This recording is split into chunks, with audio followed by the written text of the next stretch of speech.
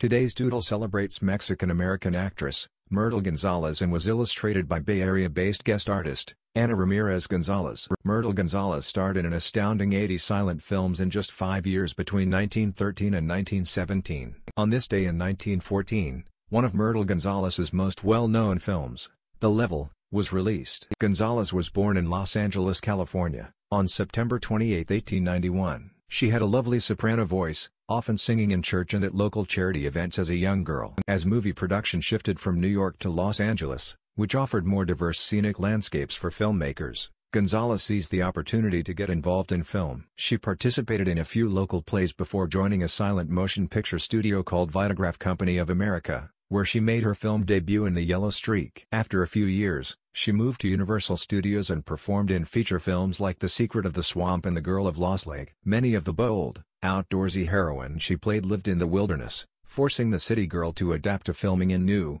treacherous climates. As shown in today's Doodle, Gonzalez once acted in 3 Feet of Snow.